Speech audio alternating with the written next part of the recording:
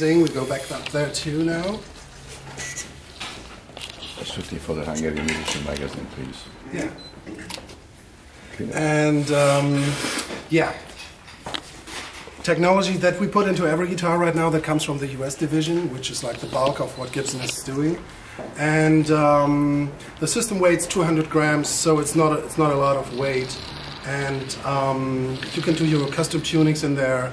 If you're working with a piano on location and the piano doesn't live at 440 hertz, but let's say at 437, then you can go in here and tell the guitar to do everything globally on 437 hertz. You can do drop tunings, low tunings. You can let the guitar know that there's a capo here, so it anticipates what's going on where.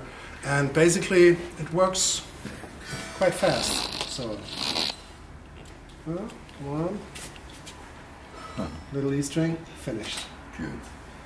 Makes like 100 or 120 tunings on one battery charge, and then it takes like half an hour to charge this with something that looks like a cell phone charger. And yeah, this is the piece of electronic innovation that Gibson has here right now. As you all know, guitars are pretty much old school technology. That design is from the 50s, and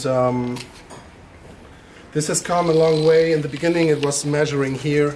Nowadays there's 6 piezo's up here who are constantly monitoring what the strings are doing. And yeah, this is